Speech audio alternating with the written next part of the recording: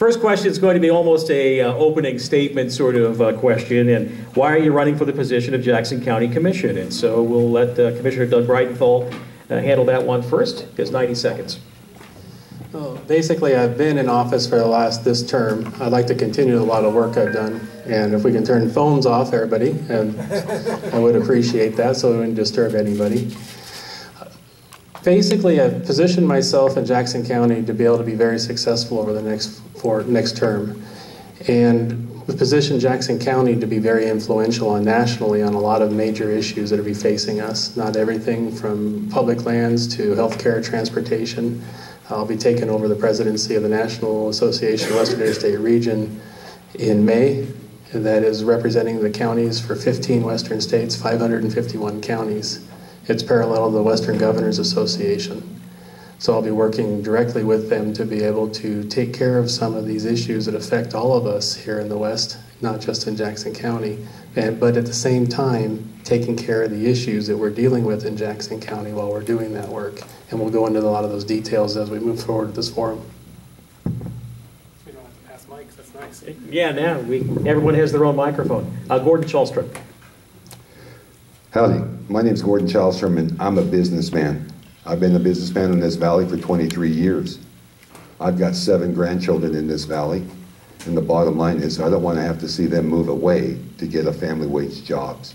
I see family wage jobs as being vital to this economy. The median income is $36,000.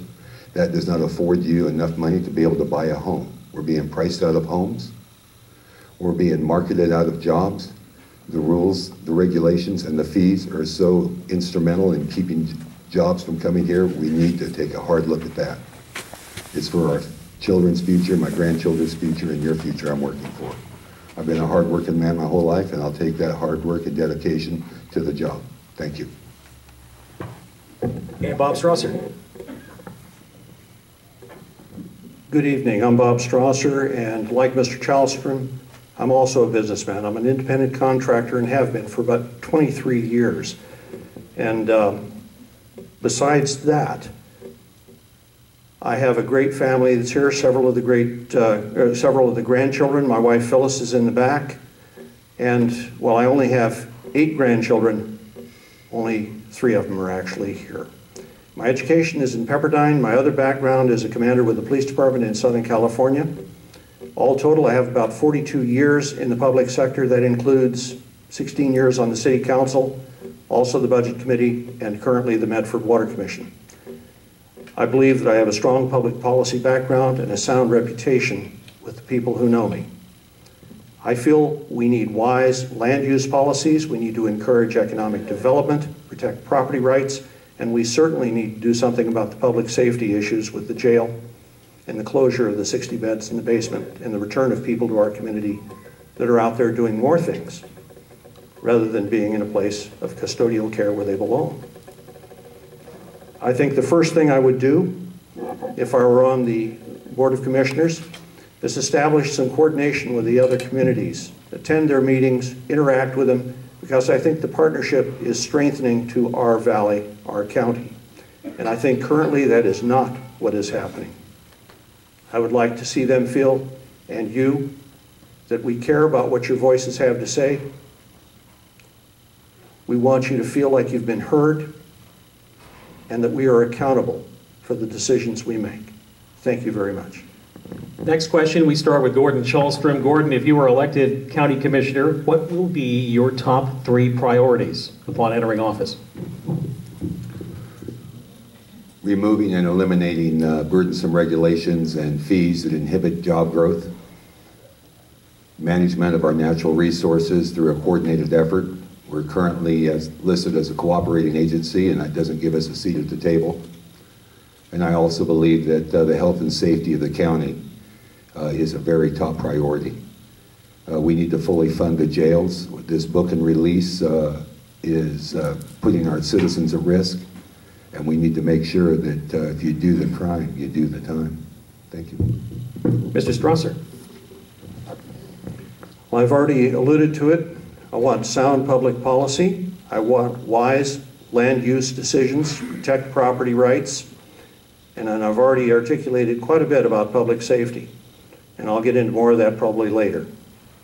All right, very good. Commissioner Bridenthal. Well, we have a lot of the same likes, and public safety is a priority. I don't know if many of you know this, but Jackson County has a caseload that is going to demand 3 new judges here. We've already put the request in for those 3 new judges. Now, with that being said, I sit on the task force for the Chief Justice for the state of Oregon for the courthouse facilities. We determine where the money is going to be spent for the upgrades and what new facilities are going to be built within the state. Helping prioritize that in Jackson County and house those new judges when they do get here sometime in the next several bienniums is going to be critical. That jail is also an issue. You've been hearing me call out for a program review of our criminal justice system. It's because our jail was basically told to us that we need to replace it over a decade ago. And now we haven't dealt with that for the last decade, so now we're trying to find ways to deal with that in the future. Land and public land and private land is priorities to me. Those who know me know that I've been working hard on that for the last 3 years. We're making headway. Community wildfire protection plans that we've been developing over the last couple of years is going to give us coordination standing in a way we've never had it in the past, because it's plan to plan, not just people pounding their fists saying that's what I want. And I finally found a way to unlock some of the private lands, so those people who want to develop some of their lands, you can look at a case I just did last week on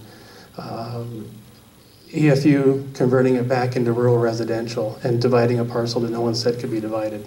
So that type of stuff I can show. I have a track record of actually performing what I said I was going to do. And last but not least is our budget. And if you look, when I took office, we were in a $7-8 million deficit, dwindled our reserves down to about $20 million. We're now back up to $38 million in reserves, and we're in a surplus budget. I'm going to add a question in reference to something I've heard from all 3 candidates. And what specifically would you do, or do you think is the proper path to take with the Jackson County Jail in itself? And Bob, you'll be the first one on this one, Mr. Strasser. I'm probably the only one sitting here that's actually designed a jail facility. The facility is outmoded. There are safety standards, which also are safety standards not only for the custodial staff, but the inmates themselves to make sure they don't hurt each other. I'm not sure that our jail facility is up to that. But more importantly is the issue of keeping the jail beds open. We heard a comment about we're going to need 3 new local judges. Well, that's probably quite true as we release them continually instead of keeping them in custody. The other issue is people are going out committing crimes, and they know they're not going to be held in there if it's a non-violent crime. So we have this increasing cycle, recidivism, higher crime rate. You've seen the reports on the car burglaries here throughout the county, Eagle Point, Medford. Same guys getting released all the time. It's not that we have so many people doing things. We have a certain number of people doing a lot of things.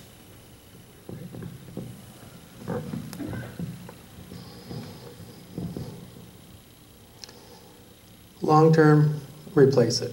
We have a linear style jail. The new technology is a podular style jail. Linear jail takes a lot of personnel to be able to manage the inmates. Podular style, you can eliminate a large portion of your workforce by maintaining control of the inmates with just 1 or 2 people. I've been touring jails across the state and the nation, basically looking at which the new technology, if we're going to have to be able to do that. Not saying that we will. Part of that will be determined through this program review that we're asking from the National Institute of Corrections. They'll come in there and they'll give us a recommendation of what that should look like and where we need to move forward. That review will be very beneficial for Jackson County. Now, let's talk a little bit about releasing inmates. Frankly, shutting down that floor of the jail was the sheriff's decision based on overtime issues and staffing issues. We were burning our deputies out. We were having lawsuit increases, which cost the citizens in Jackson County more money. Shutting that floor down was a prudent move because we did not have the staffing.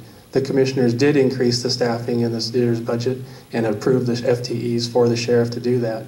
The problem is there's a shortage right now of law enforcement across the state due to retirements. The state of Oregon has increased several $1 million to the Department of Public Standards and Safety just to accommodate the amount of people going through the program and to add additional recruit classes. So we're in recruitment process. I had this conversation with the sheriff just yesterday. We're trying to get people in. The hard part is The people aren't out there to come work right now, so we're having a difficult time getting them in, but the FTEs are there and we want to reopen. And what's the FTE? Full-time equivalent employee. Gordon? I also believe we need a new jail, but I also believe that the citizens of Jackson County can't afford a tax increase to do it. When we come up with a plan to build a new jail, we're going to have to cut other items in the budget. With the median income of $36,000, the taxes are already at the highest level that we can afford. So we have to be very prudent about it. As a businessman, you have to prioritize and make decisions on what is most important and what the people want. And that's something I would do.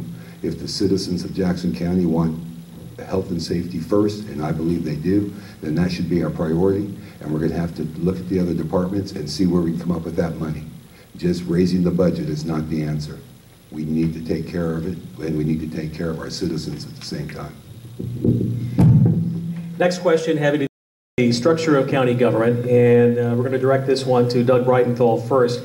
How do you perceive the county commission's role, and what about the relationship between the role and administrative staff? Are we in the right mode right now, or do we need to make some changes? If so, what would that be? I think I've come out and I've basically said this already. After 3 years, for those who don't know me, I have over 25, 27 years experience within public service. I was a fire chief prior to coming here. And I worked for the federal government also on national incident management teams. The structure of our government is outlined very clearly within our charter. All the legislative, administrative, and quasi-judicial authority rests within the commissioners. We have that authority. We delegate that authority out as we see fit. Now, the commissioners of the past have given a lot of that authority away through board orders or ordinances to staff, mostly through the administrator. Personally, I believe that it's time that we take a look at restructuring some of that process within Jackson County. Currently, the commissioners only have one employee. That's the administrator. Everybody else works for the commissioners. I think we should start dividing that into 3 places underneath the commissioners. County council needs to work for the commissioners. The administrator needs to work for the commissioners, and audit needs to work for the commissioners directly. By doing that, it gives us the ability to say, okay, council, give us a little more information on this. Right now, as we just hired a new county council, and a commissioner did not have the ability to sit in or have any say on who that county council was going to be. Councils are like doctors, they have opinions. You want to know which council you're going to have to determine where you're going to move forward, because those opinions change and vary, and their expertise changes and varies. So for the commissioners saying we want a path that goes down this direction, you want to and set good policy on that. You want to be able to say, council, is this the kind of the fit that we have? And the commissioners currently don't have say over that. I agree with several portions of his comments. I mean, when you go to an attorney, you don't send your bookkeeper into the attorney to get the review. You got to be able to deal with the county council on a one-on-one basis. So I agree with that realignment. Danny Jordan has done a fine job of administering the funds in this county. But I do believe that we need to have a top-down look and check all of the departments. We need to get in there and do a cost-based analysis on every department, make sure that they're not wasting money. Because it's your money. This is stuff that, you know, as a businessman, I watch every penny I spend. And that's the approach I'm going to take when I work for the county. And we have to get our hands dirty and our boots dirty and get out there and check on these departments to see how they're operating. I'm not going to sit in my office and look at a report or a budget report. I'm going to be out there, I'm going to be looking at it, and I'm going to make the determination of what's best for the county. And if some of that is outsourcing it so that we can be more efficient, so be it. That's what we need to do. But it's your tax dollars I'm looking out for. And that's the #1 job, is fiduciary responsibility. Thank you. I think basically the current form of county administration that we have is fine. I think Danny Jordan has done a great job. I hold no illusions about what the role of the county commissioners are. That's to set the policy and goals and the overall management of the county, and they can delegate as they see fit. In terms of the interviewing of attorneys for who's to be county council, well, we have one county commissioner who is an attorney. And I wish he could have participated in that. I think it might have been helpful because he would be the one that I feel would be really qualified to judge the qualifications of another attorney. In terms of the budget issues, first of all, I'm going to define the budget. The budget is the level of service you folks are willing to afford.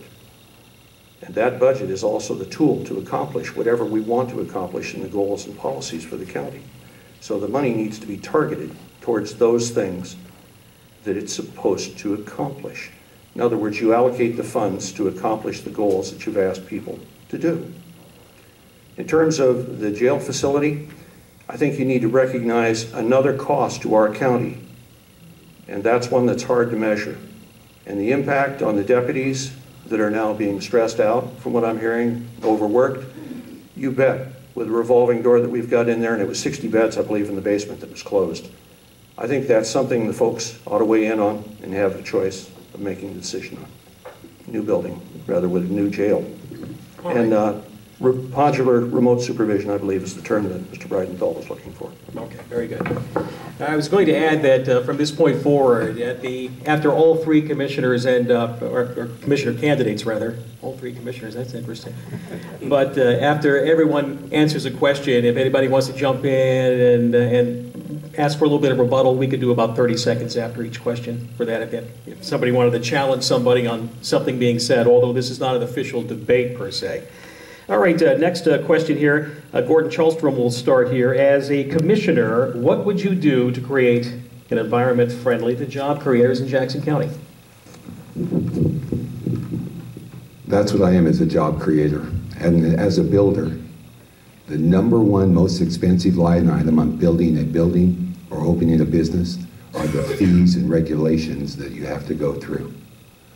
That is the biggest hindrance to people wanting to come to the Valley. There are some options we can do there. You know, we need manufacturing jobs. I don't believe we should wipe the fees away, but what I think we can do is make a system where they're paid for over a longer term so that it's less of a burden on the people coming into the Valley. And that's the best and easiest way to do it, I believe. We still need the services that those companies require: water, sewer, power, so on and so forth. But it's a big expense right out the gate. And most of these small businesses and medium-sized manufacturers, they just don't want to deal with that. It's quite a hindrance.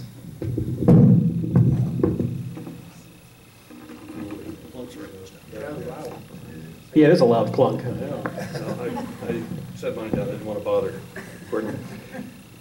In terms of the fees, I think the thing that fees need to be, and it's a requirement, that there be a nexus between what's being charged and the service performed. So the question then becomes, are they reasonably assessing what's required? And if they're not, I'd like it changed. What I want to see encouraged here is basically small business as opposed to so much of the large business. Large business is great, but when they leave, they hurt.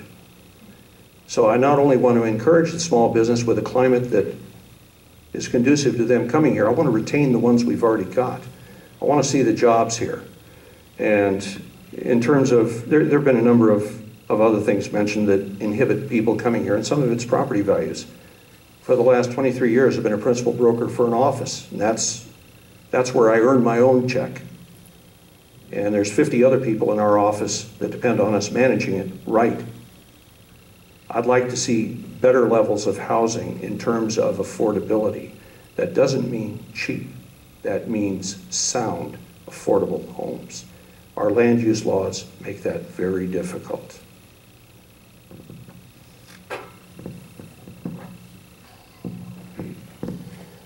When we start talking about enterprise zones and drilling, making jobs, and being able to create economic development, we do exactly what Jackson County is doing right now. We just eliminated the permit fee for businesses that want to move into an enterprise zone. That does exactly what was just talked about. We're already down that path. We invest in people that are looking to bring those small businesses here to Jackson County, and we do grant programs to help bring them along. That's exactly what we're doing. Right now, currently, Jackson County is investing about $125,000 annually for a person to come and recruit high-tech businesses, small high-tech businesses into Jackson County. And not just high-tech, but other industry, manufacturing industries also. Now, with that being said, jobs are part of that piece. If you don't work with the universities and the colleges and the high schools to develop a program that makes having a workforce, it doesn't work. Our biggest issue isn't fee costs or land availability, it's our workforce. We don't have the skilled, trained workforce in the Jackson County to be able to bring these large jobs or even a lot of these smaller jobs here. The companies we have a hard time finding employees and retaining those employees today. So land availability is very critical to that also, and the fee structure is very critical. However, I think those skilled workforce and education of our youth, and they're helping them along to be able to be skilled is probably one of the most critical pieces we can do. All right, anybody want to challenge anyone on anything they've heard? So far, so good? All right, on to the next one. Bob, you'll take this one first here. Recent commission meetings have been discussing the purchase of 352 acres of private land by a nonprofit, and at some point it could be effectively removed from the tax rolls. Part of the purchase likely to be using government grant money. While the commissioners are not directly part of the decision-making on this, what is your position on this tactic? Basically, I'm always a little nervous when it's grant money, because there's always a string to whatever is given. Taking land out of availability and closing roads in other areas, limiting access to some of the land that's around us that we came here for and enjoy, is not something I'm very happy about. I would rather that that didn't happen. I think we can do well to preserve our own lands here. I think people who live here know and care about their land. I don't think we need others telling us how we should be caring about it. I think we can do fine on our own.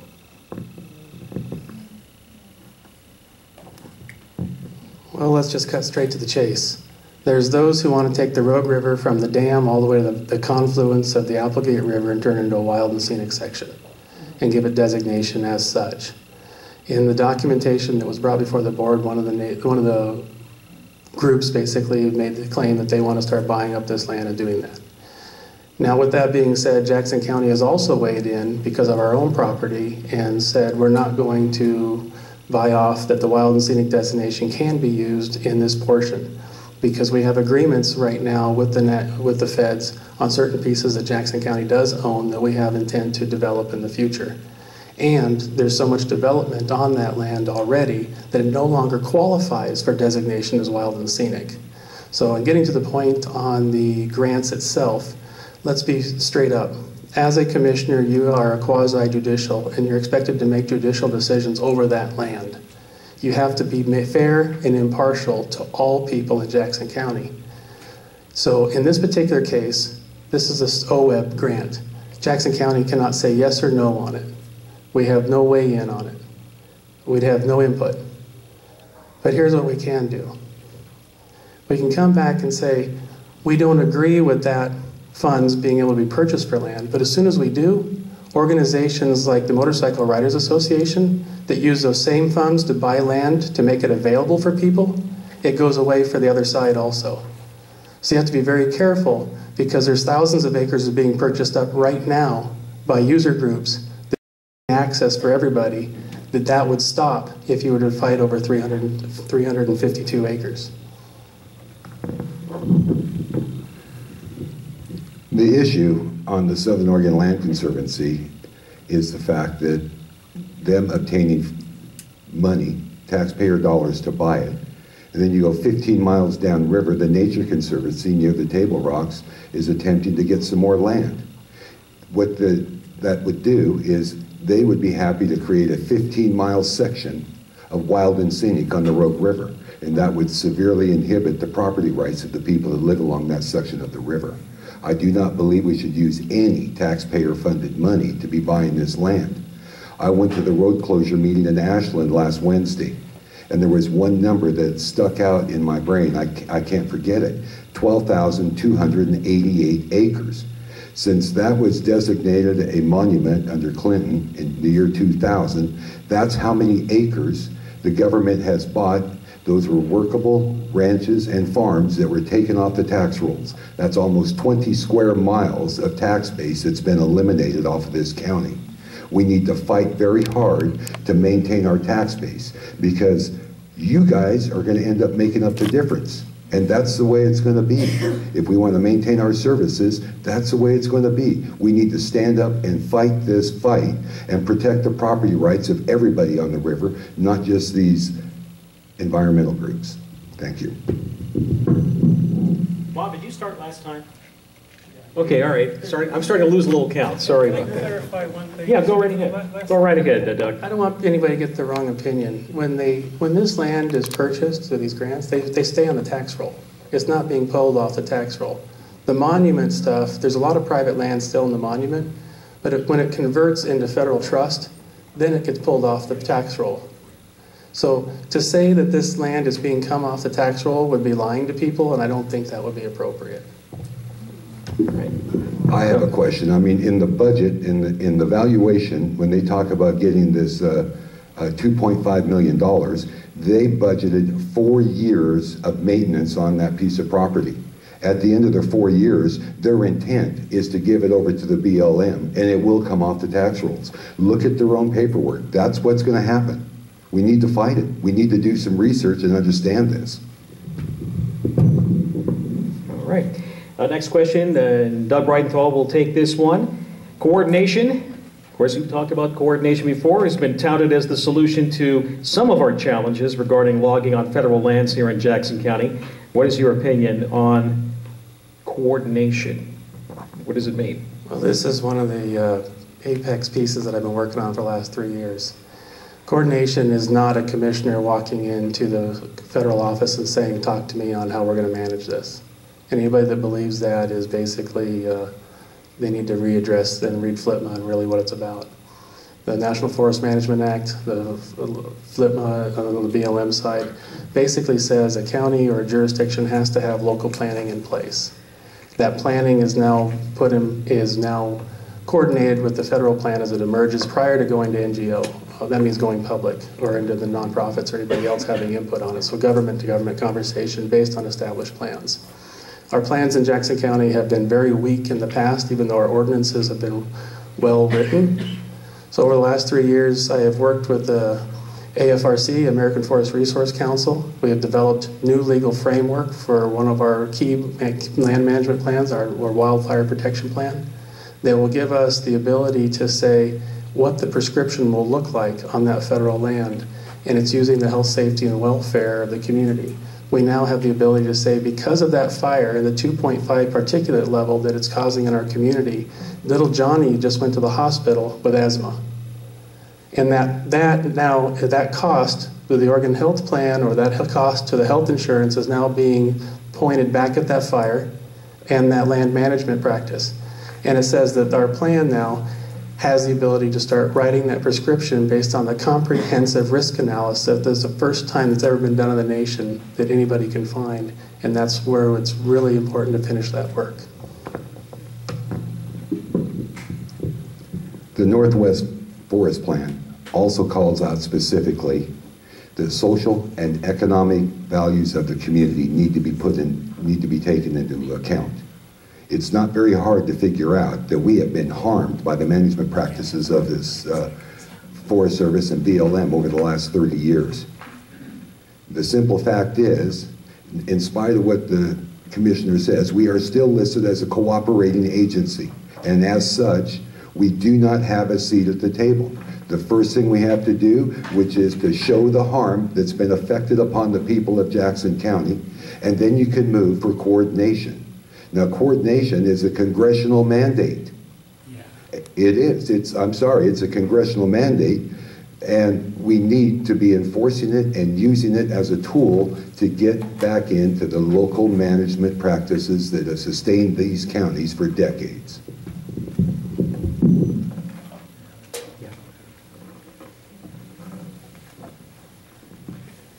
We get to the issue of coordination or cooperation.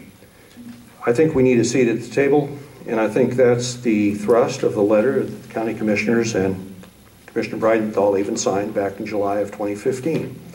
And basically what it says, in our view, the BLM has failed to coordinate or cooperate with the county. They failed to take into account their policies, their procedures, the harm it does to our county, and the PM standards, PM 10, PM 2.5, that's particulate matter in the air. And we have a great deal of problems with that every time we do anything.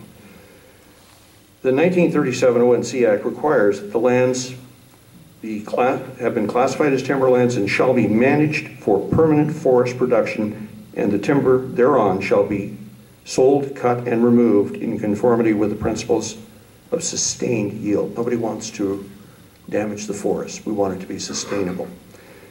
That has been totally abrogated. There was, in the last several legislative sessions, things presented by Congress, forwarded to the Senate, and the Senate took absolutely no action. So I would ask where our federal senators are in this. In the Bush administration, there was things put in place at the end of his term that would have solved this problem, and it was promptly repealed in the first months of the Obama administration.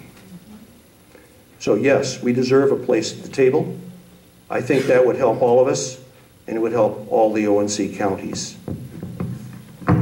All right, anybody want to dig in anything or counter something? I know there's a lot to try to do in 90 seconds on that particular question. Maybe we should have made it 2, but I'm going to ask for, this is a very hot topic. I'm going to ask for everybody to have a little more time on this one. It's really critical.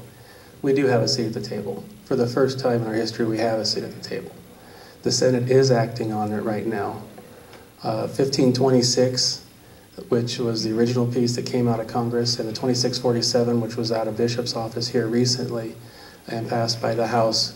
A lot of those pieces of categorical exclusions and how to manage that came out of my office, working with Walden directly and with Representative Bishop directly through my position on the national side. I recently came back from D.C. Murkowski and Cantwell both are moving forward with a piece that just is in, they came out with their legislative piece, it's going to committee. That has pieces in there that talks about the Community Wildfire Protection Plan and gives us, the counties, a lot more leverage at the coordination piece than it's ever done before. Understanding that the counties and some of the region cannot afford this, we also met with the Interior Appropriations for the Senate, and they basically agreed to about $40 million over 4 years, $10 million per year allocated out to the counties to be able to fund these wildfire protection plans, to be able to write the prescription locally. Now, if you have one county doing it, that's nice. But if you have 551 counties doing it, that's a statement. And that's what we're working for. Cantwell and Murkowski have, are moving forward on things right now, and we have the administration who's committed to us that they're willing to, that he's willing to sign it. So we just have to get to a full vote of the Senate right now. That's where that currently stands. It's just sort of a legislative update so people know what's really transpiring as time goes by. Okay, anybody else want to get into anything there? Gordon? Well, that 41 million, is that the allocated money for 40 million? But you divide that by 551 counties. That isn't very much money to develop a fire safety plan. $60,000 to $70,000. That's all you need. But, you know, we have the case already made that it's catastrophic fire levels. You know, the state's spending money every year buying insurance on it. And then it's only for a small amount, and then after that, the feds come in. I mean, we've got to do more than fly around and talk about this. We've got to stay here and get some work done on it. It's 40 million, and it is divided up. It's about $60,000, $70,000 per county is what it comes out to. That's what it just costs Jackson County to develop ours. Ours is going to be the framework for this. And just so everybody knows also, we are not a cooperating agency like was stated earlier. We refuse to sign the document. And I think you pointed that out, Bob, very clearly. We did not sign on like the other counties because we maintained our coordination rights and we refused to give them away. Yeah, all 3 county commissioners signed the document, and I guess my statement still stays. Where have these federal senators been for several years?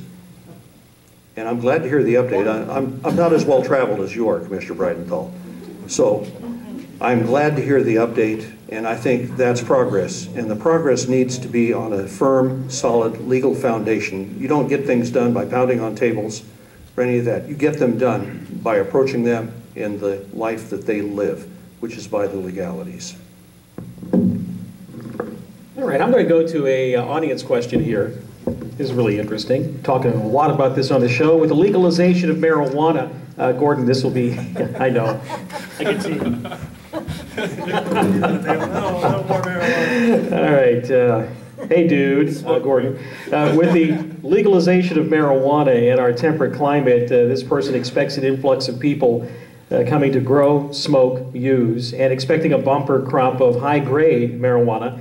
And since it can't be exported, we may have some cheap marijuana or increased black market. How will we fund or deal with the strain on the county resources to deal with this? Gordon, you want to take a stab at that? Well, as a businessman, I'm more concerned about the workforce.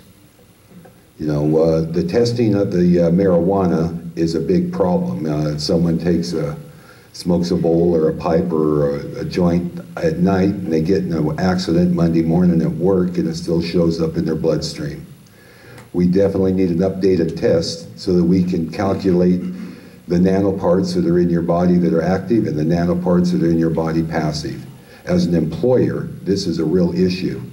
I do drug testing pre-employment, and then, you know, if somebody gets in an accident, then we do drug testing. If they have it in their system, most often they're denied their claim. So we need to look at that seriously. You know, the rules and regulations are still being written on the marijuana issue. It's an ever-evolving, moving target. And I'm going to abstain from coming up with any solutions until we get this target to sit still because, like I said, the rules are constantly changing here. All right. Bob? What a great topic for a retired police officer. One of my things was working narcotics. And in terms of the issue of marijuana, you know, we've got the fact that it's a law now in this state that certain things can be done. What I'd really like to see is to start with the federal government taking off Schedule 1, where it actually doesn't belong, and then having some legitimate research in terms of the medical issues on it. And I'm concerned when I look at some of the municipalities that they've focused on the taxation issue. This shouldn't be about taxation. It should be about health and safety. And that's why we passed the laws to begin with. I think it's an evolving area. I think we send a very poor message to our kids when we legalized it, because now we're going to tell all the kids under 18 who aren't legally able to do this that it's no big deal. Let's just do it. What are we going to do with the drivers out there on the road and the accidents that are happening when they're under the influence? It's a mess, and it's made further a mess because our state legislature let each county and each entity help set some of their own rules. So it's a circus. I think they need to straighten that out, have a consistent set of rules. It is a mess, and I have to agree with Gordon. I don't have a great solution for this because we didn't make the mess, we just get to inherit it. That's for sure. All right, Doug, pound your head on the microphone. Oh, gosh, yeah. All right. Yeah, marijuana. You know, this is one of those issues where traveling is important. If you're not at the table, you're on the menu. And frankly, I've made sure that we've been at the table for the last 3 years. And that's very important here. We are talking with the federal side to find out on the get it off the Schedule 1 piece to move it so that we can do research on it. The second half on that is I sit on the OLCC Rules Advisory Committee that has basically made all the recommendation for the administrative law to the OLCC commissioners on the implementation of recreational marijuana. And we just finished up the new laws here just a few days ago on how the medical marijuana is going to be brought into the system. Now, there is a cost to Jackson County, like it or not.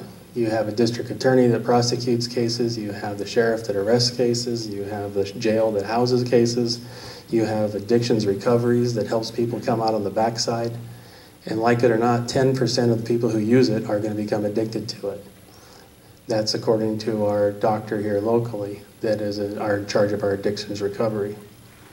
The Delta-9 THC that is contained in marijuana is addictive at that level. How do we fund it?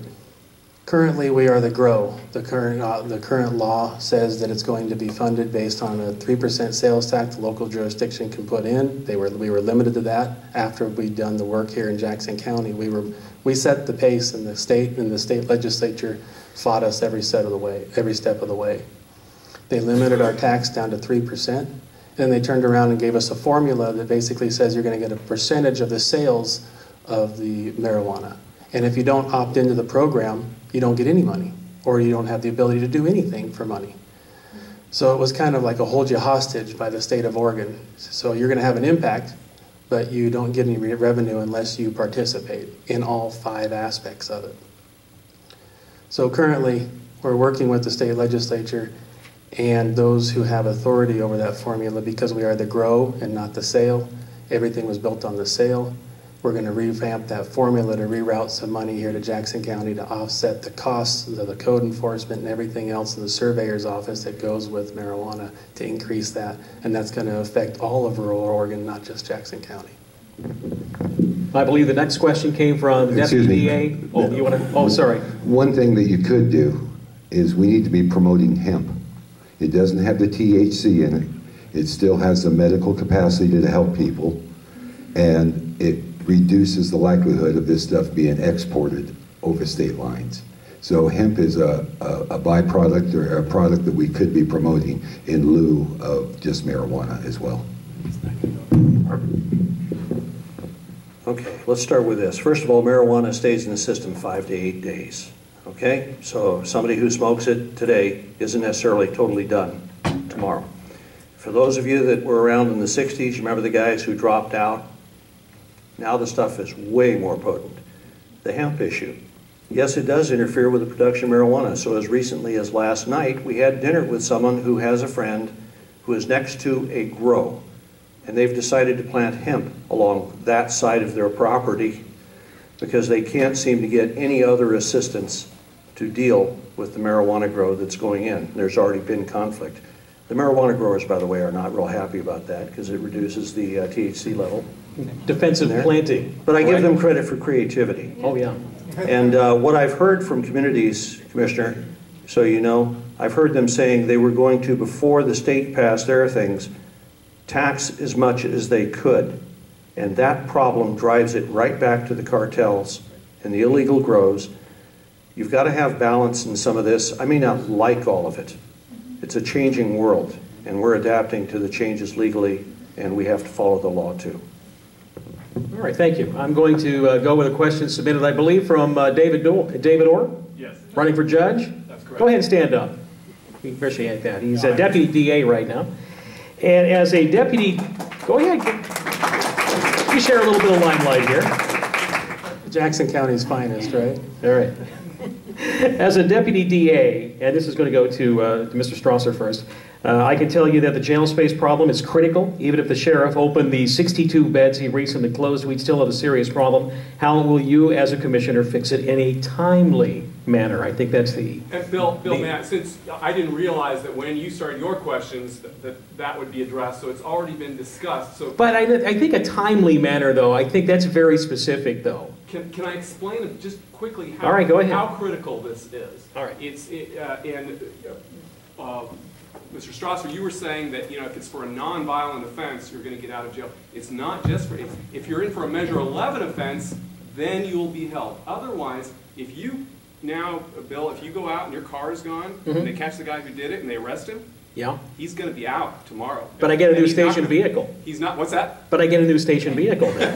Yes, but he'll be released. He'll go steal another car knowing he's going to be released again. Yeah, I know. And then the additional problem that we have now, it's not just that they're getting out, you know, they sign a release agreement saying, I won't commit any crimes and you let me out. They can commit another crime and they'll still get out again. But the worst problem that I have is I try to bring these people to trial. All they have to do is, you know, I have to subpoena witnesses, they have to, you know, take time off from their jobs. All the defendant has to do is not show up for trial.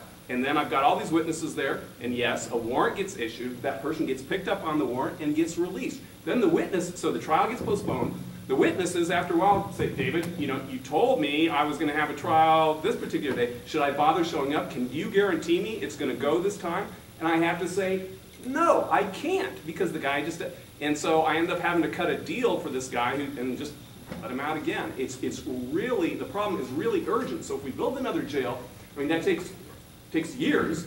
And in the meantime, we need a solution. This situation is truly dire. Well, you asked for the things that I might consider doing in the short term. The first thing I'd want to look at is what kind of recruitment processes and resources are actually occurring to get people to be able to staff an old, outmoded linear facility. Linear means they've got to go down a hallway and look into each and every cell. It's labor intensive. It is not an efficient form. Modular remote supervision, you have less people. You move people without having to physically touch them for the most part. There's a guy in a control room with specialty doors called hold open doors. If there's a breach, hit a button, it goes closed. You know, you have flexibility. You have issues with juveniles, women, adults, different kinds of adults. There's all kinds of issues. So the first thing you do is step up the recruitment issue and the resources there to get people to open up that thing again, to avoid the very thing you're talking about, the revolving door. What's the problem? Okay, he gets released, he gets the warrant, he goes to jail, he's immediately released. We're getting the same people over and over and over and over, and that's a cost to the taxpayers too. Doug?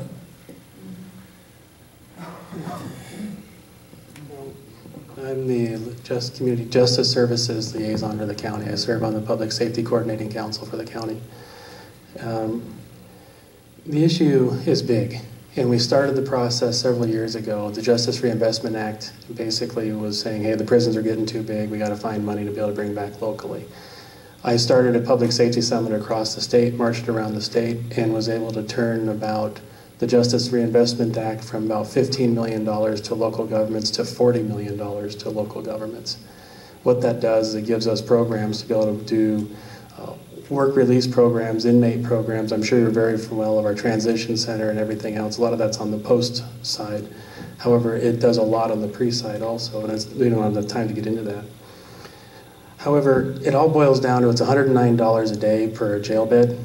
Now there are jails that are close by that we could utilize, and we'd have to rent those for $109 a day. Where does the funding come from that? Yes, budget is part of it, as long as we have money. But you're also talking about arraignment and transportation for arraignment to those people that have made violations.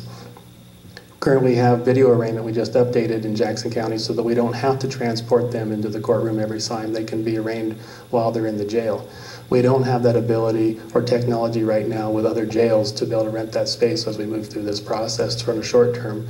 If we did, it might make things a little bit easier, as we could just rent those jail beds from another county with a video arraignment working that way. But that is an option, but it would take a little bit of investment to get there. But one of the solutions, I believe, is reopening that bottom side. As soon as we have those personnel trained up, we're in the process of getting that recruitment right now. All I can say is watch yesterday's budget hearings that we had over the last couple of days. The sheriff did a very good job on making that presentation. The budget committee talked about it, and everything's in process right now. I hear a lot of process this, process that. Honestly, what I would do is I would call Sheriff Joe Arpaio.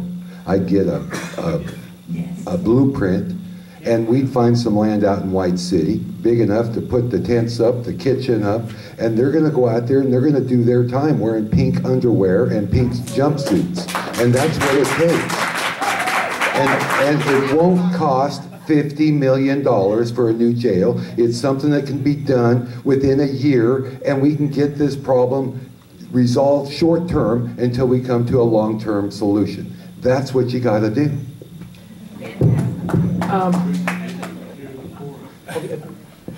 I don't mind that, Gordon, as long as they get the pink handcuffs too. Now, the video arraignment that was mentioned, that's 30-plus-year-old technology. The city of Medford, why hasn't it been implemented at the county? It's not that budgetarily prohibitive.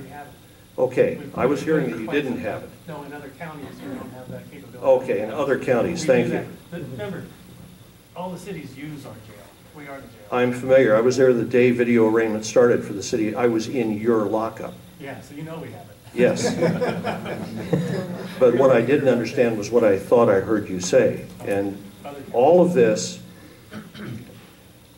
what we were hearing from the district attorney over here was the stampede for acceleration of cases being generated is somewhat of our own creation because we're not dealing with the problem. Next, Commissioner Brightenthal, you'll take this one first. And do you think that we are over-dependent on state and federal grants, and is this a sustainable approach to funding Jackson County programs? Well, I can say that if it's a program that's mandatory or essential services that we do here in Jackson County, our sheriff, and that's all done out of our local tax dollars. The programs that are federally funded or state funded, they ramp up and scale back based on that funding. Currently, Affordable Care Act is doing a lot of mandates on our health and human services, specifically in mental health, and that's a big issue in the jail right now. It's probably one of the biggest issues in Jackson County is mental health. People that shouldn't be in jail because they have mental issues and they need help somewhere else, and that help gets them out of the jail, frees up the bed. But that's a huge influx right now of federal dollars that are coming in, and we've scaled up, and you've seen us increase our budget this year to about $338 million based on that particular piece. But our general fund is still about $38 million. Our services that we provide, which we consider essential services, that basic core function will never be impacted because we are currently no longer timber dependent in Jackson County. So if we don't get a timber check, we're still going to be just fine. So we consider those bonuses, and we work forward in that direction.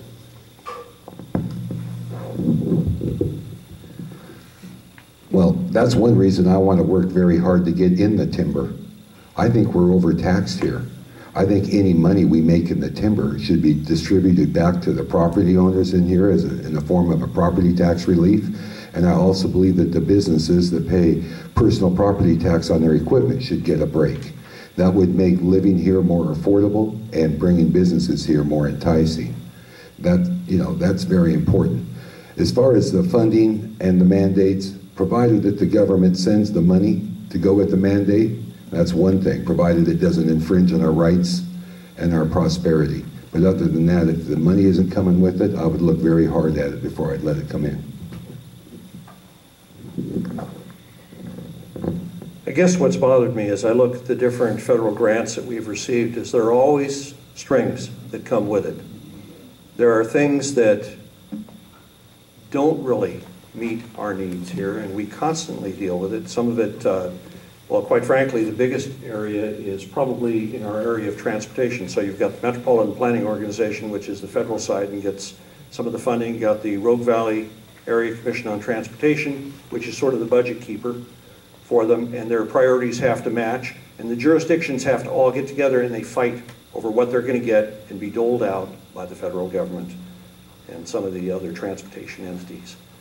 If you've ever wondered why some of the things are the way they are on Barnett, here in Medford, that's part of the strings of some of the money we got, and that's why we're developing all of these multimodal transportation things with the bike lanes and everything else, 7-foot sidewalks. How many of you can walk on a 5-foot sidewalk? Okay. These fights have gone on ad infinitum. So it's probably something that's going to continue in the area of transportation, but always be wary of what the strings are and what you're taking. Can I clear one thing up? Yeah, go ahead. Go ahead, Doug. There was a comment made that basically alluded that we would have authority over personal property tax. We don't. As a commissioner, we don't. That's a state law. Our previous assessor that just left us, I was working with Josh to try to write some new legislation to be able to eliminate that before he left.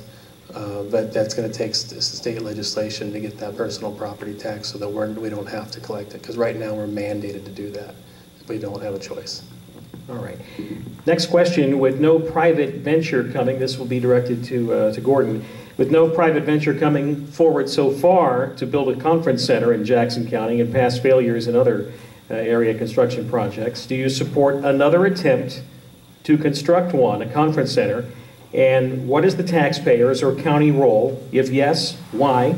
If you're not, why not? Bill, I have read at least a half a dozen articles. I've done my own research. You know, these convention centers are pink elephants. They are something from the past. Right now with the internet and all the technology that's evolving, and then you throw in the fact that the city of Medford, our airport, reaches 6 cities, it would be multiple transfers to get here for a large convention. It is not feasible. I don't need to spend $100,000 to study it. It's a waste of state money. That was a grant that came from the state, but it's still a waste of taxpayer money. Absolutely not. It makes as much sense as spending $300,000 studying a water park in the city of Medford that would only function for 4.5 to 5 months, and then the people turned it down. You have to be a good steward of the people's money, and I would not be wasting your money. I don't waste my own. I would treat yours like my own. Thank you. A couple of things. We're talking about a conference center. And this is really, at this point, as I see it, not a county issue. If the city of Medford and their elected officials have decided to do that, I would do it the service of reading it to see what it had to say before I made a decision. And I'm not an expert on convention or conference centers. And I've read the same material that you folks have probably read too. And in fact, we had a survey and a study done in the early 2000s. There were 5 cities studied. 3 of them had convention centers, or 3 of the 5 convention centers required a subsidy. I'm not in favor of a subsidy by the public to support this. In terms of the water park, the money for that study, by the way, was provided by the Parks Foundation, not the city of Medford. And what I supported in that was a vote of the people to see if they wanted to do it or not. In other words, I wanted to ask them. And they told us, and that's fine. That gave us the answer.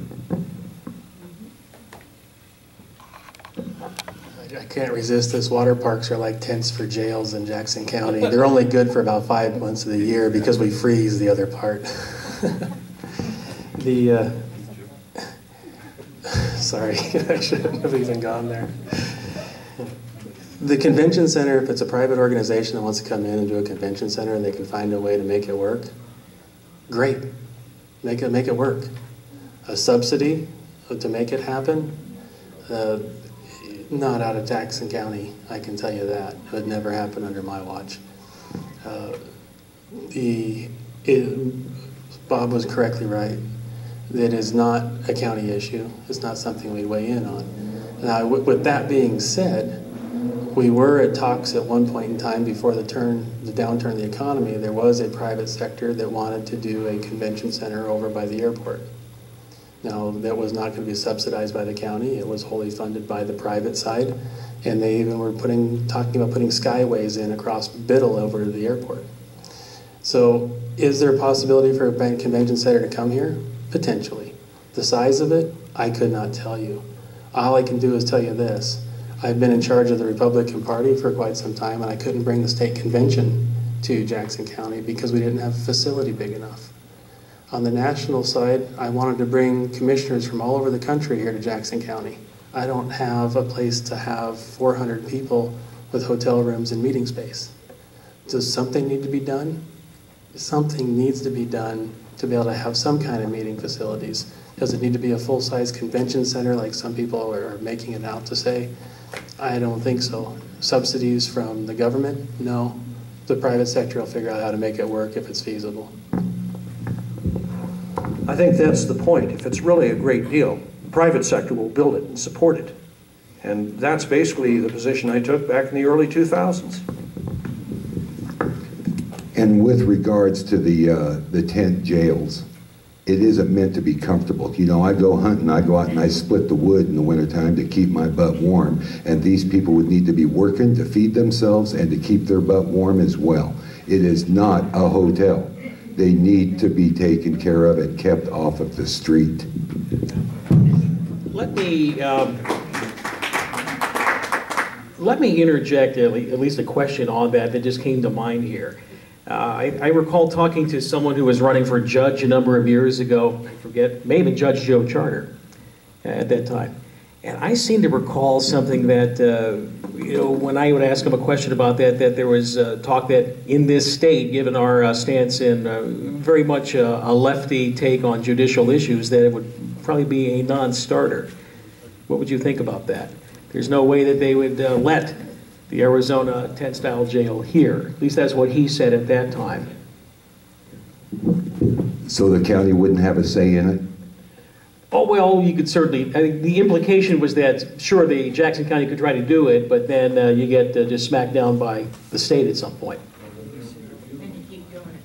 Well, I would have to investigate that very closely. You know, I mean, if they're going to limit our ability to deal with these criminals, then we should just ship them to Salem and they can go in the state pen up there. Fair enough. All right. Okay, go ahead. Go ahead. No, I'm not even going to go there. But here's what I can say that we have done. In the last couple of years, Jackson County invoked a Oregon constitutional provision that allowed us to take our inmates and put them on a work release program. Essentially, they get to go home at night, but they have to come work for Jackson County every day. So it's not like they don't have some kind of restitution. And then when we take them, we put them in work crews, and we rent them out. And we basically use them, and we get paid for their labor. They don't receive anything for that. So that's what's currently going on in Jackson County. 1/3 of our community justice program is funded by that process. It's about, well, I can't say 1/3 completely, but it's about almost $700,000 annual income into our community justice that we're receiving here as Jackson, that you are receiving as the citizens of Jackson County, for them paying restitution by doing that work. They're going out there, they're cleaning right-of-ways along railroads, they're working on fire lines, and they're going through job training process, so they're learning skills, so it reduces their recidivism. Basically saying they're more likely to repeat again in the future based going through these processes. So we can just lock people up all day long, and then what science has told us, we lock them up, they get done, they go out, they commit another crime, they want 3 more hots in a cot. So if we've put them in programs that make them work, and we educate them, and then we find ways to be able to get them back into that workforce, what it's showing is they're more likely not to reoffend. And I think that's the big key in reducing costs in our jail. I'm going to go back to the original point. First of all, if they're making that much revenue, I hope they can devote some to getting some more staff for the jail. The second thing is, it's not keeping them in jail, and then when they're released, eventually, they go out and commit another crime. They're getting turned around almost immediately based on the scale they use to evaluate them. That's the problem. We're creating our own monster. All right, very good. Next question. Next question, I believe, Bob. You're going to start with this one. Gordon's not raising his hand, so I guess it's me. All right. Hey, it's been going pretty well here so far. So, Bob, what would you, I'm going to combine one question here with an audience question, and in fact, I would say maybe a couple of minutes, up to a couple of minutes to respond to this, for this reason. What would you do to reduce restrictions on private property as a county commissioner? And what do you believe could be done to restore property rights taken away by Senate Bill 100 and also the gutting of Measure 37 via the passage of Measure 49? So any thoughts? Go ahead and go into the property argument. I don't have that much aspirin with me, okay? In terms of Measure 37, Senate Bill 100, it was a good intentioned effort to do things to preserve some of our state, and it's been taken over by some of the Department of Land Conservation and Development who are not elected officials. They make decisions that have the force and effect of law. And we live with those consequences. Yes, we get to appeal it, but by that time, they've already rendered their verdict, and it's hard for us to move forward. In terms of the fees and the development, once again, I said it had to be reasonable. There has to be a connection with what's charged. And you've got probably 50% of the population here that says whoever is doing development needs to pay the cost of their development. They don't want it placed on the back of the other citizens. They call those system development charges, usually they're for extra capacity, and they're never fully covering the costs of some development, and they're never going to. There are some other benefits from the development, but they don't cover the cost. What I want is that the process is reasonable. There's a connection directly between the service provided, what that service costs. And if it's not reasonable, that we look at it and change it.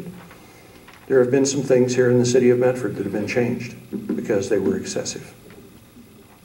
And I think you take it on a case-by-case basis. I don't know that we've taken a good look at those fees. Perhaps Commissioner Breidenthal can take a shot at that when he's up, as to when the last review of some of the fees we charge occurred. And if we raised them, how, was there a scale? Was there an index that we tied them to?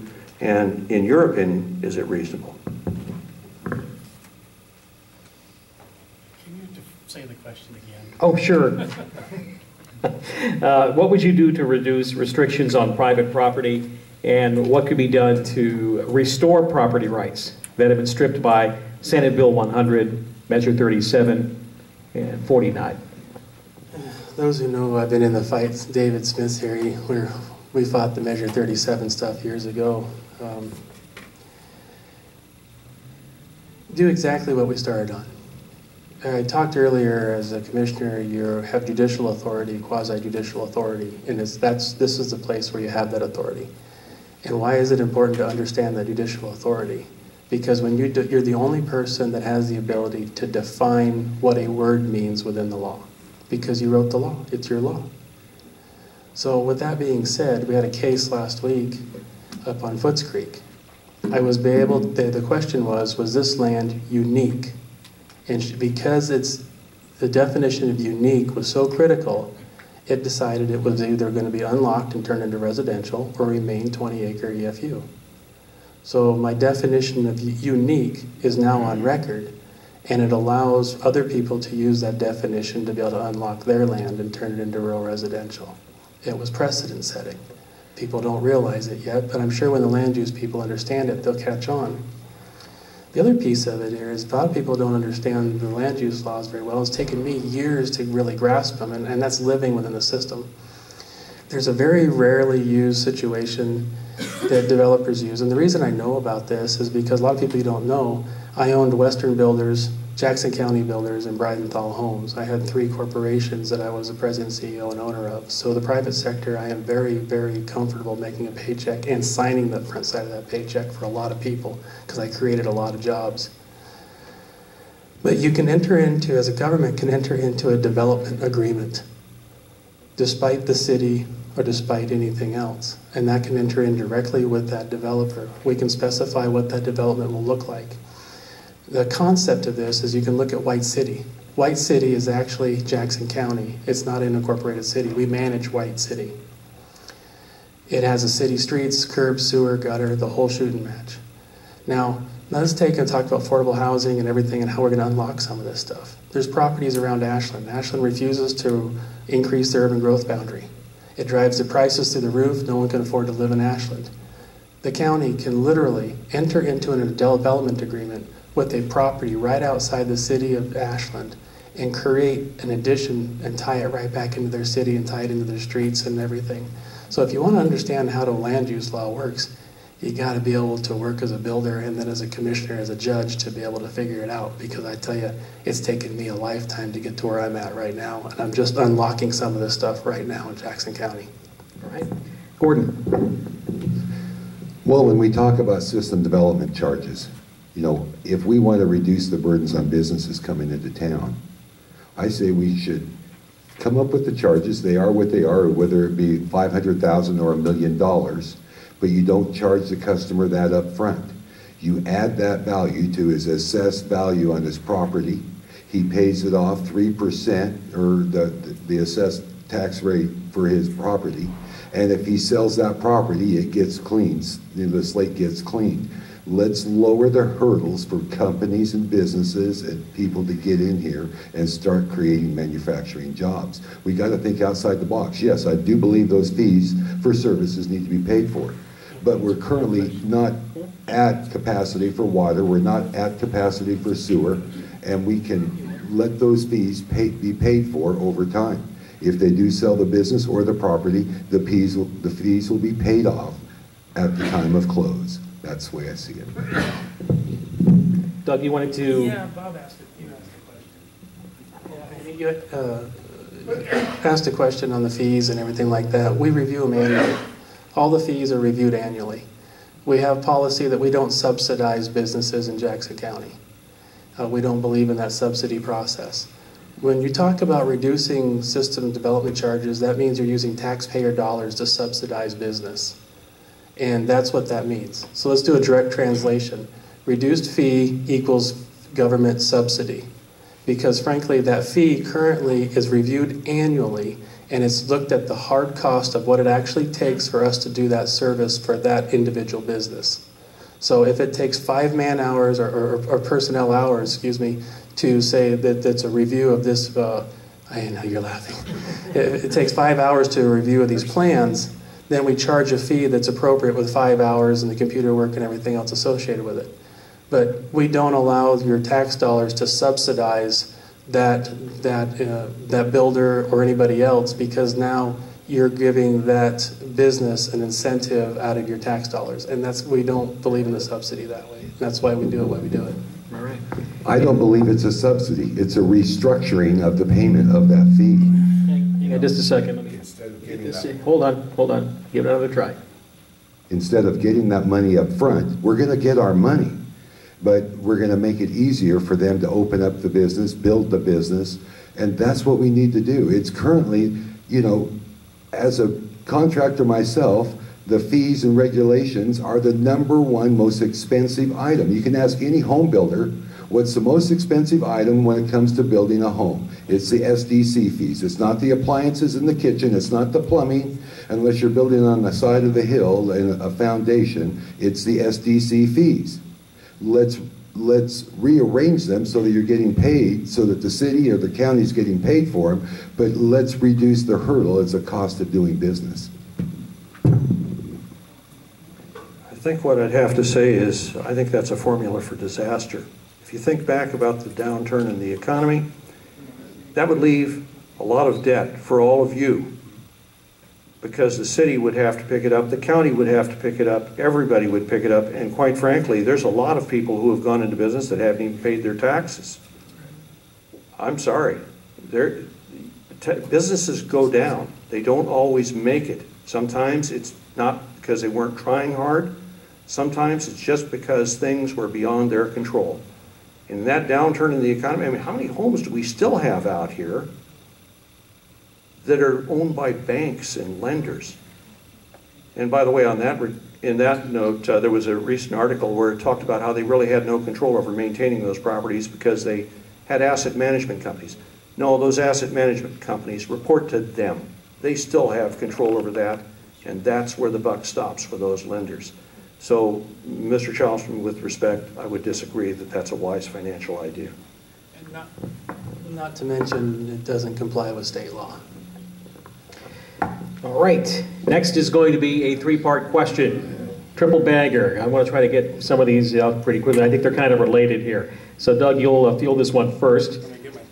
Okay, get there, and you'll have 15 minutes to answer. Just kidding. How strongly do you support the principle of sustainable development? Also part of that, do you consider hydropower a renewable energy source? Now, speaking of dams and hydropower, the proposed removal of dams on the Klamath, is this a threat to Jackson County?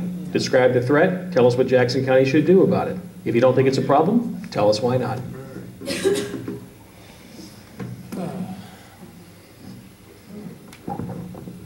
Now, my definition of sustainable development or the environmental group's definition of sustainable development? Okay, I want you to channel Jeff Merkley and Bernie Sanders. Oh, all right. Wait a minute. Merkley just came out for Hillary. Or Sanders. No, actually, for Merkley just came out for Sanders. Yeah, Yeah, and that's why I say channel. I can't do that. Okay. That's just so far out of I'm too far center than I am. That's just sorry. Well attempted anyway. So the sustainable development is that a lot of people have talked about, these Well, Medford's going through it right now, little houses. And I'm sorry, it doesn't work too well. I have some issues with it. That's why I sort of find alternative ways of dividing our land, and I look at development agreements, and I find alternative ways to get things done here in Jackson County. Hydropower. I am a very big fan of hydropower. I think hydropower is something that we can utilize here in Jackson County. We have some opportunity here coming up on being able to, in our irrigation ditches, to install hydroelectric power plants that would actually be the benefit of Jackson County, and they would end up paying for themselves. They pay for that infrastructure over time. Removal of dams. Remember, I worked in Klamath Falls for 20 years while I lived here in Jackson County. I was there with the bucket brigade. So I know what that's all about. I don't support the removal of the dams. I don't believe that we should be subsidizing them off our power bills either, like we have been, to pay for that removal. Those are owned by the electric utilities, and if they want to remove them because they want to comply with some sort of new federal regulation or something that they're trying to create, then they should pay for it and they should take the hit on it. But the removal of those dams, I don't think should happen. I opposed the removal of Gold Ray Dam at that time. I don't know if anybody remembers that. We lost that battle, but David, well, a big friend of mine, Jack Swift, I don't know if many of you remember Jack.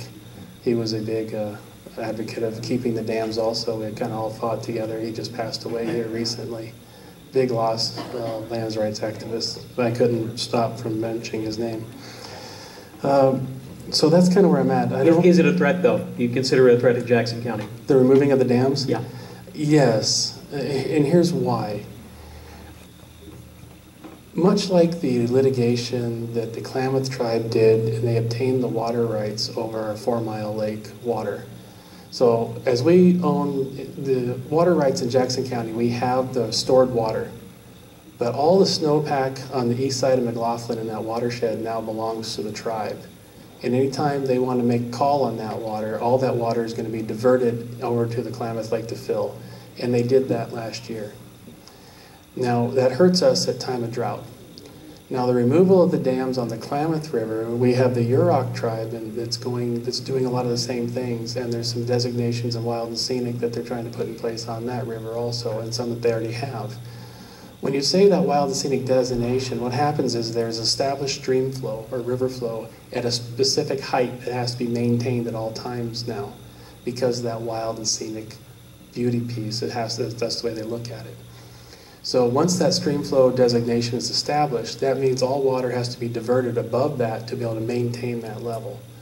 Now when the tribe adjudicates the water right, and they have the ability of the adjudication to, or win that, or if they are successful to win that adjudication on the Klamath River, and you do remove the dams, what happens is now we have lost our water up on the 4 Mile piece, and now the Jenny Creek drainage, does everybody know Jenny Creek, Howard Prairie? Up in that area, the Jenny Creek, Highway 66. All that water, actually portions of that watershed drain into the Klamath River. So instead of us being able to maintain, we would have to let water out based on the call of a different tribe to be able to go down and divert into the Klamath River. So that has me very, very, very afraid at the moment. I've been monitoring it closely, especially since we've been dealing with the drought years. I am the liaison for the county to all the water resources for the state and how we do that work. But that's what has me terrified. If they're successful in that adjudication, I'm afraid that our investments and our recreation on our water up in that area will go away. And just so everybody knows, the water is actually carried forward. We have the 4 Mile Lake, it's pumped into Fish Lake and comes into Agate on that side, but we also have the drainages coming in, and some of it's diverted over to the Howard Prairie Hyatt side. And then it comes down into a series of small reservoirs into Immigrant Lake, and that's our agricultural water for Jackson County. And maybe the better question to ask, I don't know if anybody's going to really argue about this, but what can we do as a commissioner? I'm trying to, I know we're running out of time, that's why I'm just trying to. It's so, the hard part is it's federal and it's all done in BIA, the Bureau of Indian Affairs in that type of litigation. So just like we fought the water issue up on the 4 Mile Lake drainage, we can fight it and we can demand the coordination side if it goes that way, but we have to be early on, and that's what we're trying to get at the table early, and we've got them agreed to that we're going to stay at the table. And so that's the challenge I think right that's now. the challenge right now is finding that avenue. It's All right. because all the water in the state of Oregon is actually owned and controlled by the state of Oregon, not the county. All right. Let's have Gordon take a stab at this too. The triple bagger, sustainable development, hydro renewable, and danger of the dam. What would you do as a commissioner? Sustainable development is not sustainable to the taxpayer or the private sector. All you have to do is look at the 3 fire stations that we budgeted $10.9 million, and because the university system coming down and putting in their sustainable development ideas, City of Medford, excuse me, and now we can only afford 2 of the 3 that we were budgeted for. It's not sustainable. As far as hydropower, I do believe it is a renewable power, but the state of Oregon doesn't recognize it as one. With regards to the KBRA, we're going to be in trouble. If those dams get removed, it's going to adversely affect our irrigation water here gravely. But, you know, with the climate that it is, the way it is, I believe that we should be working very hard on building storage reservoirs. So when the water's running high and fast, we can capture some of this water so that we can use it during the drier periods of the year.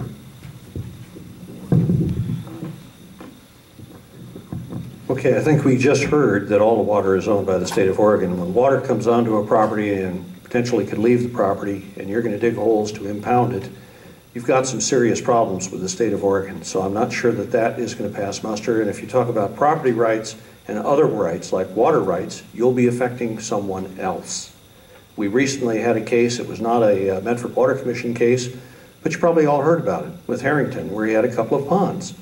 He was impounding water that was flowing onto his property that other people had water rights to. And it was described as small ponds. Actually, I don't know why he had a ski boat on one. But the issue is, if you say you respect property rights, then you have to consider the whole picture. So let's go back to, you know, the sustainable issue and hydropower and 4 Mile. 4 Mile, by the way, some of the argument is that they deserve to have that because of the dry weather and the water flows that they needed in their historical dry weather flows. That's artificially created. There never were historical dry weather flows out of 4 Mile. As far as the dams, there were 5. Only 1 is actually producing any appreciable energy. Do I dislike the removal? Yes, because the irrigators, the farmers, they're the people that are going to be hurt. There is a project here, because we're trying to conserve water. It's called the WISE project, Water for Irrigation Streams and Efficiency. It's expensive. They're trying to enclose some of the open ditches so you don't have all the loss, the seepage out of it, so that the irrigators can capture more water of what's available, because water is a precious resource. Let's talk about the cities and where they get their water and that. First of all, Medford Water Commission supplies a number of them. They get the water from the Big Butte Springs, they get it from the river. And there's only a certain amount of it they can get. So when they get it from the river, they're really getting storage rights in Lost Creek. What if Lost Creek doesn't have water? You've got a problem. And we've got the issue of fish persistence and the CFS, cubic feet per second, that's got to be maintained.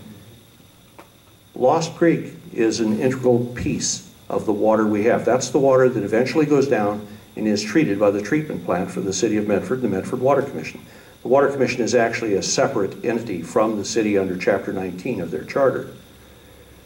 So all of these are very important.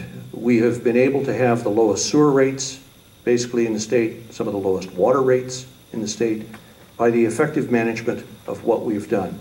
But water is the gold of the future. What was the old saying? Whiskey's for drinking, water's for fighting. All right, very good.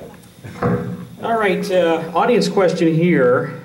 And Gordon, you're the person up here right now. A person says, I like the idea of allowing the fees associated with building a home to be paid off in payments. And why not make the lending bank responsible for paying off the unpaid fees in the event of a default? It almost sounds like you're talking about a lien of some sort.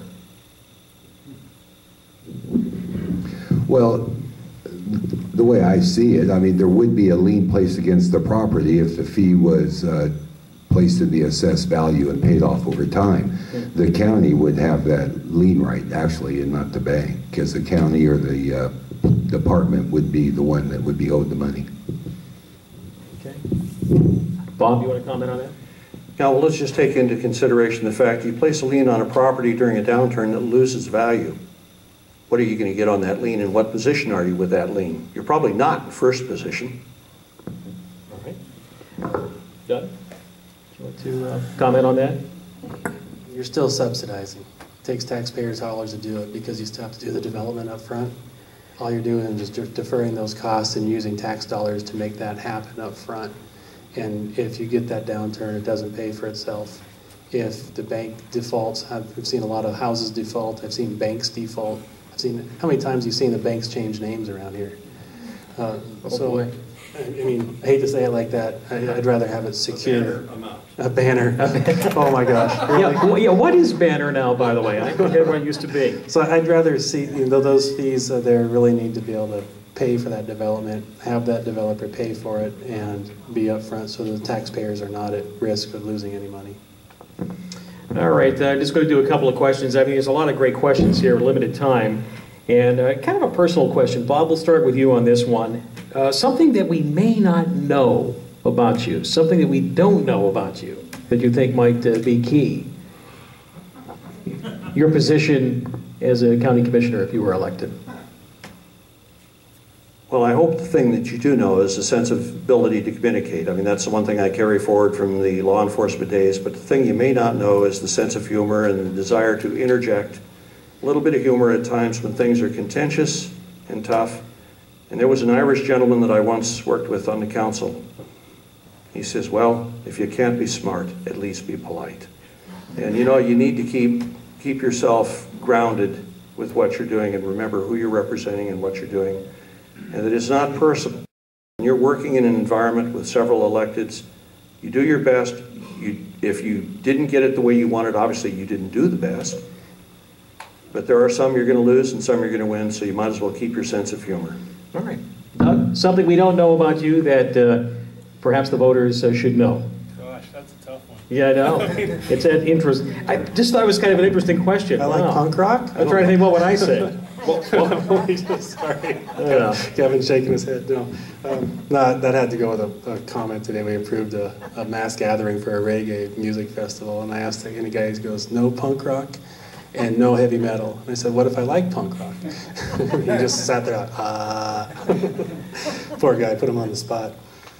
You know, I have an inherent ability to really get along and get things done. I don't think people really understand how much I can accomplish and how many offices that I really have access to at the state and national levels.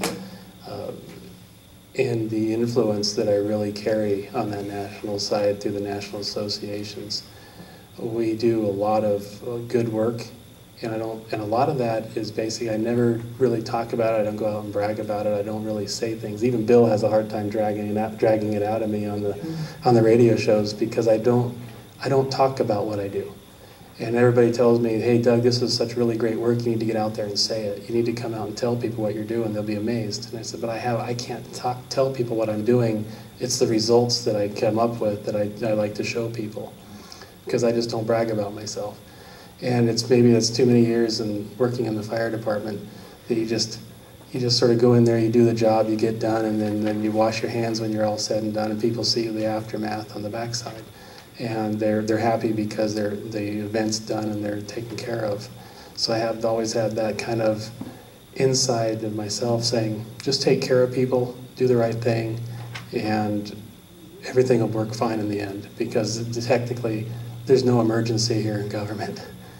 I know what an emergency is, and that usually involves life and death. So I take a really nice, pragmatic approach to everything and take that approach that there's no emergency. Gordon. Well, here's something that nobody knows. That if I'm elected county commissioner, I'm not going to take the full wage. I'm going to give $21,000 annually back to the county. The people of this county are median income of $36,000. I don't think that they can afford these high-paying government officials. It's going to cost me money to become an elected official. I'm going to have to hire people to replace me at my job and my business. But I'm willing to do it for the people. You know, I got to tell you, you know, nobody knows, but when I went to college, I got my Bachelor of Science degree done in 2 years. I'm a very motivated person. When I make up my mind to do something, I get in there and I get it accomplished and I get it done. I've been doing that for 23 years in the construction industry, meeting projects on budget and on schedule. I'm very motivated, always have been my life, and I'm a hardworking fella. I want to work for you every day out there, and I think I'd be the best candidate for it. Thank you. All right, now we're into the final two questions, and I appreciate you having come here tonight to learn more about the candidates. And this is, I'm going to combine two, once again, sort of a closing statement. Why should we vote for you for county commission? And if elected, how will you know you've been a success? I think it's an interesting way to, you know, what would you use as your metric? And Doug, you go first.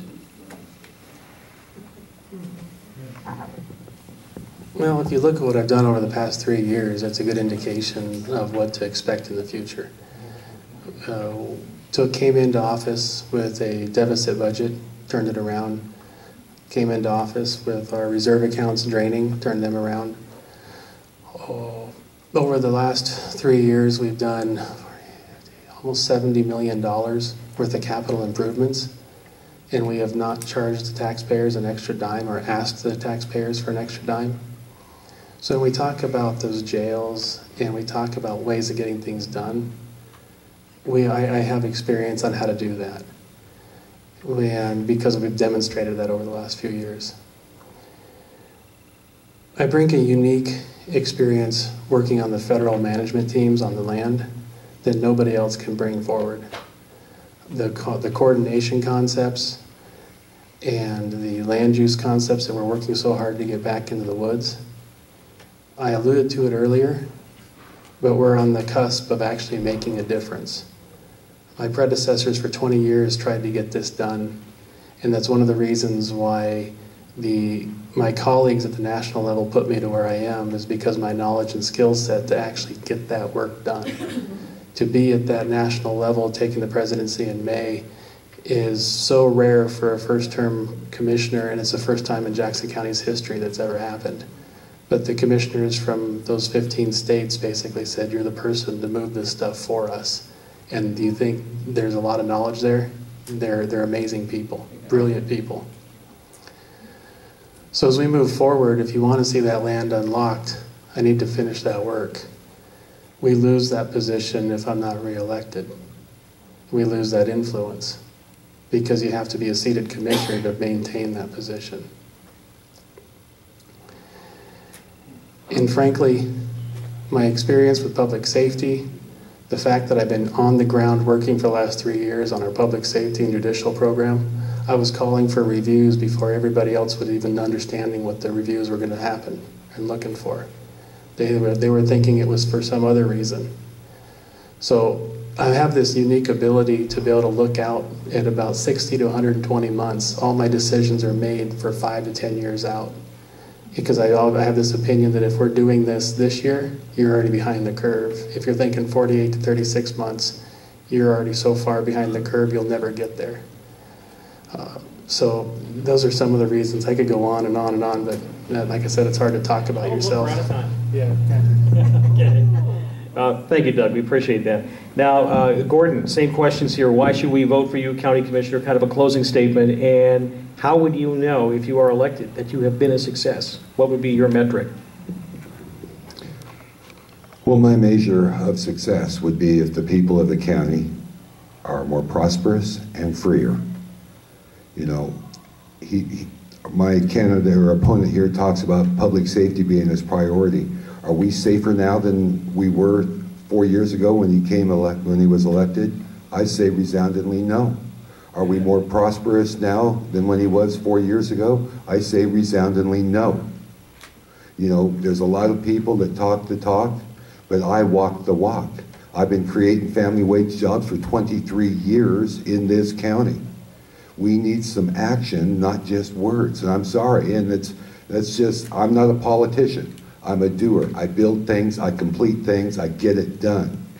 And we need somebody in office that will stand up and fight for you and not worry about the policy, worry about the product. Let's get this stuff done. Nothing here in this county can't be accomplished, but you have to quit worrying about what some bureaucrat timeline is. We've got to get in there and shake it up. And that's something that's not being done. We need some fresh blood in there with fresh ideas, thinking outside the box. And, you know, and I'm not going to worry about being reelected. I'll tell you, when I become county commissioner, I want to hire a full-time staff person so that he can move. His sole purpose in life is to get us in the woods. So if I don't get elected or if I get in trouble, guess what? When I leave, it's still being worked on. We need to be dedicated and have somebody that's doing that. We got $2.1 million in revenue from them. Let's hire a staff person. He answers to the commissioners, and his sole purpose is to get us back in there, locally manage our resources. Thank you.